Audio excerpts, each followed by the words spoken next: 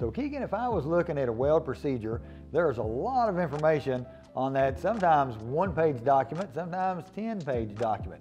So let's sort of dissect the weld procedure a little bit, commonly called the procedure, but referred to as the WPS, the Welding Procedure Specification.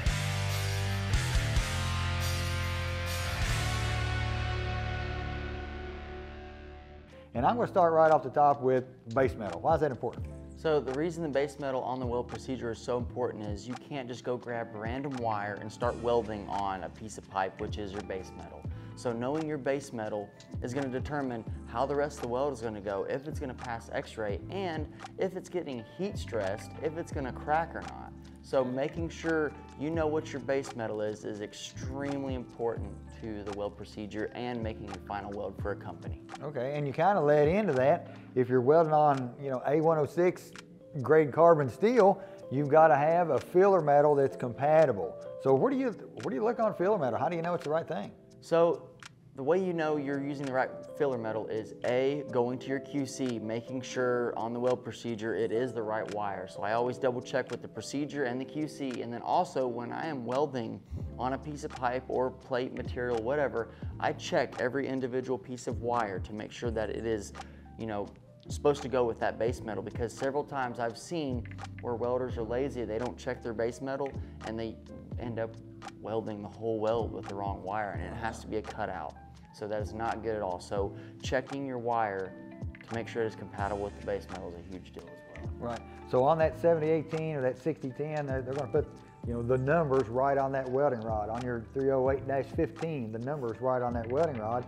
On TIG filler, now you've got a 3-foot long stick and the numbers typically on both ends, but be cautious. You don't want to weld the filler number off, do you? No, you don't. And usually I'll cut my wire in half. That way it has both sides of it on there. So I'll always weld with the side that doesn't have the number, and then when I finish, I'll have the numbers at the end. And also another thing is, don't pick up random wire on the floor below your weld. Yes, you may think it is that base metal wire, but it could not be. And I've seen that time and time again. Someone accidentally threw a piece of wire or dropped it and it rolled over to where you're welding. So never grab wire that you cannot see the base metal numbers on. Yeah, it's always a good idea to get in that habit. If you're just beginning as a welder in TIG, always leave that number stamped on the end of that TIG. Some TIG fillers have a little tag if it's a specialty filler, or if it's small, not stamped in. All right, so enough about base and filler. Let's move on. The process has to be important, right? Right. So knowing how you're going to weld it is such a huge deal, because you will be on a job and they may have several different processes going on. So you'll be in a pipe shop, they may have spool guns, they may have TIG rigs, they may have stingers that you need to use to weld this with, And if you finish a weld with the wrong process, then it's going to be a cutout as well, because the company or the procedure required that process to make that weld. So that's a huge deal as well. So in the process, there are a few variables that can, come into play. Obviously, if I'm stick welding, I don't need gas coming out. But if I'm doing TIG weld or GMAW or FCAW, yeah, I've got to have some gas there. But what about the heat range? Normally, the procedure is going to tell us a range that we can set our machine in for that sweet spot. What happens if I go above that range?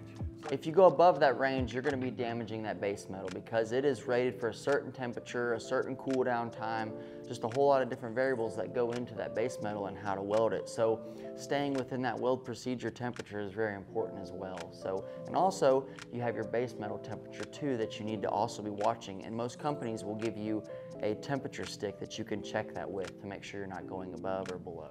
Okay, so I'm not familiar with a temp stick. Explain that to me. What's a temp stick? How's it work? So it's kind of like a chalk stick or like a crayon. And so this temp stick is rated for certain temperatures. So you'll have a 200-degree temp stick, you'll have a 400-degree temp stick, and depending on the weld, you will go up there to make the weld and they'll give you the temp stick, and sometimes you may have to preheat the weld and check it.